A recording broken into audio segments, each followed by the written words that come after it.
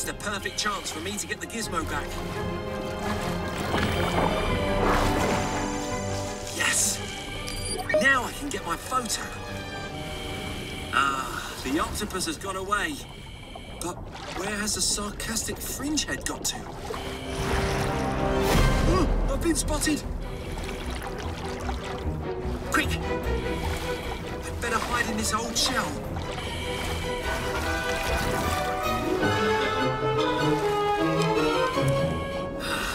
The Fringehead won't find me in here.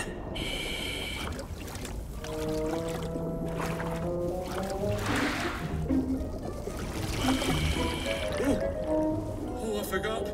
Sarcastic Fringeheads like to live in empty shells. I'm completely stuck. What am I going to do? Maybe Jen can help. Jen, I found a Fringehead. Brilliant. Can you send me a photo then?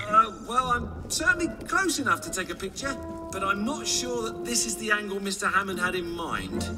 What do you mean? I'm stuck behind it inside an old shell. It doesn't know I'm here, but any ideas how I can escape? Mr. Hammond's book said sarcastic Fringeheads were very territorial, so they'll fight off anything that comes near their home. That's true, Jen.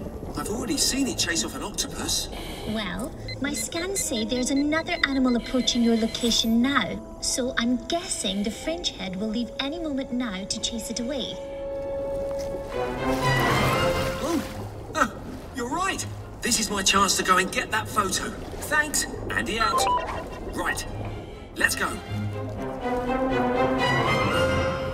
Wonder which poor animal has attracted the Fringehead's attention now. Uh-oh, it's another male sarcastic Fringehead. And two males in the same territory spells trouble. They're pulling faces to make themselves look scary. What a funny way to settle an argument. It's more like kissing than fighting.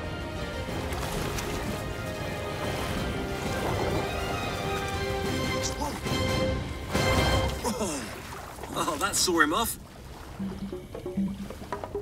Hopefully now I can finally get my photo. Say cheese. Done. Right, I think it's time I got out of here. See you later, sarcastic Fringehead.